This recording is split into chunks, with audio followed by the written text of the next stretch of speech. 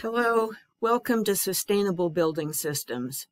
I'm Margaret, and I'm really excited about this class. Sustainability is what I care about. It's the focus of my research and writing, and I hope that you're going to learn a lot about sustainability and sustainable buildings in this class. When you first open Moodle, it should look like this. And I want to point out, if you're not familiar with the way this particular class is set up, along the right side of the page are some information things from the computer people about how to use Zoom and how to get online help and where the student help desk is and all that kind of stuff. So have a look over there if you need that. At the top of the page here, it says start here. So let's start here and let's work down. Oh, it's doing that thing where it's grabbing my mouse. I hate that. Okay, so moving down, the first thing we come to is the syllabus and the syllabus schedule. So when you click on that syllabus, it will look like this. And we don't have any set meeting times, so we don't have a particular office hour. Our office hours are 24/7. I am all yours all the time, unless I'm asleep. So send me an email. I will respond right away. If you want to get together by Zoom and talk about something, we can easily do that. It says there's a required text here, but it's not actually required. I put that in there so that if you have financial aid, you'll be able to buy the book, but you do not need that book in order to be successful in this class. I'm giving you everything you need. I will just point out that I think that after doing this class, you would be able to pass an exam called the Lead Green Associate, and our textbook happens to be the Lead Green Associate Exam Prep Guide. So if that's a path you want to go down, then you might want to buy the book. Okie dokie. Going through policies about grading and so forth, we don't have any drawings at all, even though this is a drafting class. We have only quizzes and research. And the quizzes are all open book. They're not timed. You can do them more than once. So if you didn't get something right, you can go back and do it again. The exams are basically quizzes, and you can do them now if you want to. Let's see. I wanted to point out a couple of things. Please stay in regular contact with your advisor. If you're in construction or drafting, Cheryl is your advisor. If you're in sustainability, it might be Claudia, I'm not sure. But stay in touch with your advisor at least once a term. And about disabilities. Abilities and learning styles come on a whole spectrum. And in one place in the spectrum, you might have a diagnosable disability. If you have a diagnosis, you can go to the Accessible Resources Center and get accommodations of various sorts.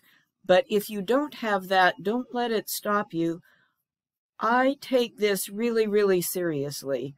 And if you have anything that is making it difficult for you, let me know. We will figure something out.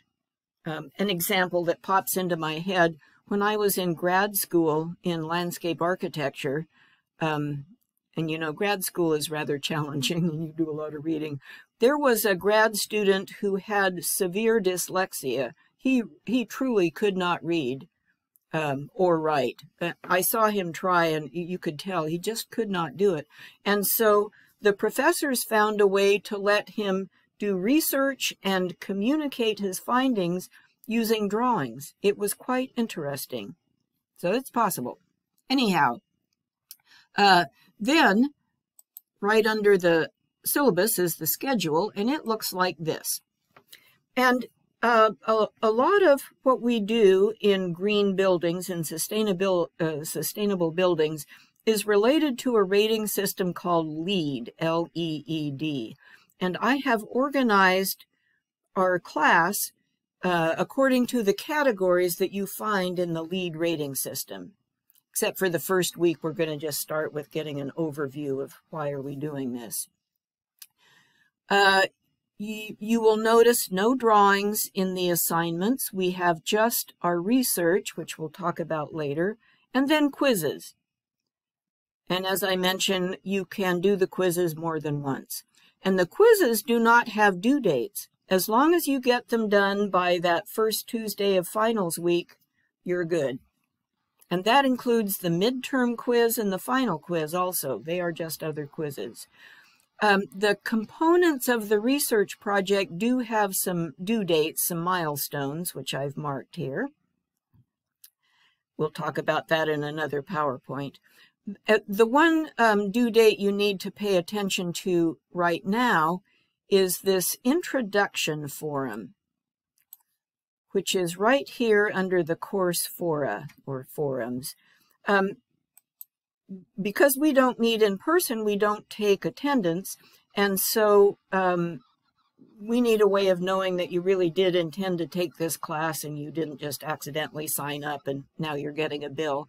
So to handle that, you make a post in this introduction forum by midnight on Sunday, and then we know that, yeah, you're really in the class and you will not get administratively dropped. That's what that's about. All right, let's go back to our class here. So scrolling down, you will notice that, you will notice that the class is organized by week. And all of these weeks are available to you now. So if you want to blast through them faster than 10 weeks, that is totally fine. Do this at whatever high rate of speed you would like to, if that's your thing. Here's week 1, and notice at the start of week 1, there's that introductions forum. We must do that by Sunday. Then things are divided by topics. So here's the first topic, getting some context. And here's this thing, Moodle calls this a page. So we click on that page. And here are some slides. Here is a handout. In a lot of the weeks, I have given you an outline just to help you keep track of how the slides are organized and how we'll be going through them. And then the lecture is a YouTube video of me talking about the slides. And one approach that I recommend is download these slides to your computer so that you have them, and the outline too. But then watch the video, because I will talk about topics in greater detail in the video. We'll use the slides as our framework, but I will say more things. So here we are, we're in this first topic, and now for navigation, if you haven't seen this before, there are arrows at the bottom that will take you, this one goes forward to the next topic. All right, there we are in the next topic. And we could hit the back arrow and go back to that previous topic we were in. Or we could use what are called breadcrumbs, these things at the top. So here we are right now, we're sitting on topic 2. We could click week 1, and that will take us back to where we came from, week 1. In week 1, we do have one quiz, and then and the introduction forum, and we have research projects. And there's a separate video in here that talks about how to approach this research. But I call your attention to this forum. This is your first milestone with this research project. You're going to go to that forum and sign up. Just say, my mini topic is this, and my final topic is that.